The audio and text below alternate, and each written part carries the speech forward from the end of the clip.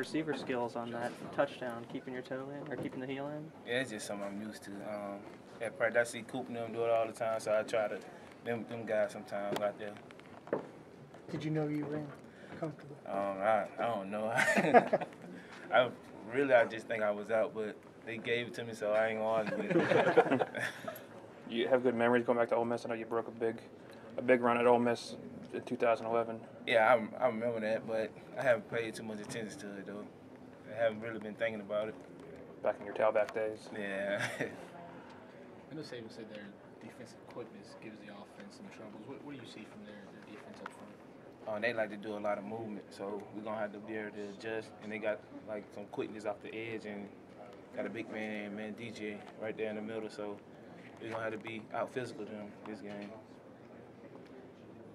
Do you like those short passes out of the backfield better, or those ones where you're like running down the sidelines? I like those short passes out of the backfield because when I get the ball, nobody beats there. It gives me time to build up speed.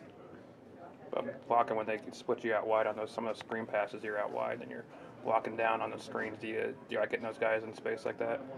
Sometimes I don't, but sometimes I do. But it's kind of hard for me because I'm not a receiver, so I be having to adjust, and those guys be really quick out there, so it's kind of hard for me sometimes. I know you asked about this a lot. Did you ever imagine you'd have 7 touchdown catches, like in your Alabama career? Nah, I just thought I was gonna be a running back. Do you like this role? I mean, you seem like you've kind of found a niche here on the team, though. Yeah, I love the role. I mean, they give me a chance to get out there and showcase my skills and show the world what I can do and help the team win. You know that Lane Kiffin's brother is the defensive line coach at Ole Miss? Nah, I didn't know that. So you haven't got any intel yet, I guess. Nah, I know he's gonna be pumping them up all week. Telling me we gotta stop my brother offense.